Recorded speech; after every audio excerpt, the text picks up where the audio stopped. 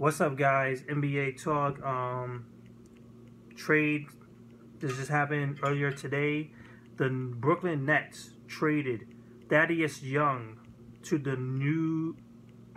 Indiana Pacers. Sorry, the Indiana Pacers get Thaddeus Young in exchange for the 20th pick of 2016 first round, and also give up a future second round pick.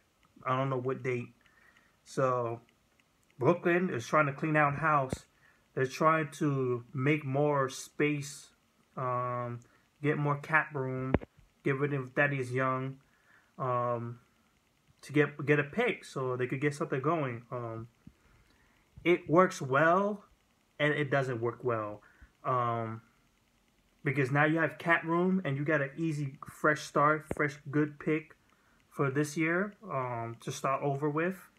But in the exchange, you have to get rid of pretty much one of your top two players in your roster. Thaddeus Young, not only Brook Lopez, really marketable for the Brooklyn Nets. So the Brooklyn Nets have a long way to go, and they gave up their draft picks a lot. So it's going to be very, very tough for them.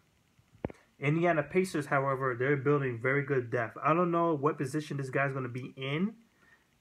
I don't know if he's going to come off the bench or anything, because you have Miles Turner in the power forward spot.